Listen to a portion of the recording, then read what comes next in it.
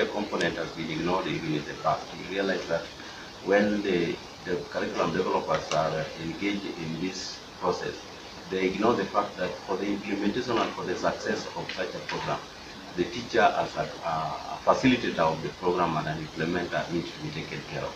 But something needs to be added, that given that we now want to revamp our education system to be relevant to the 21st century, creativity is key. But we realize that the technical subjects which are key to the 844 and were thoroughly mutilated in the process need to be reinvented again.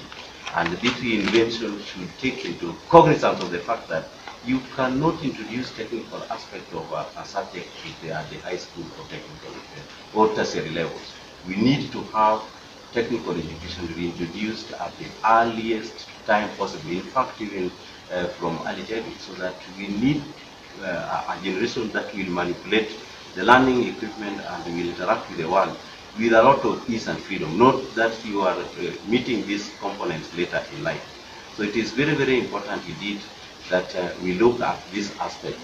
Now, on specific training of teachers, the entry point of a teacher, especially those who are teaching in primary schools, must be looked as a very, very serious component, because if you are taking teacher candidates to go and train for the service to become teachers, and they are the people who have got wanting qualifications in either sciences, languages, and mathematics, you are killing your education. We need to have the best candidates for teacher training colleges, so that we have a very thoroughly prepared teaching force, which is ready to manipulate the learning equipment and also to interact with the changing minds of our youth.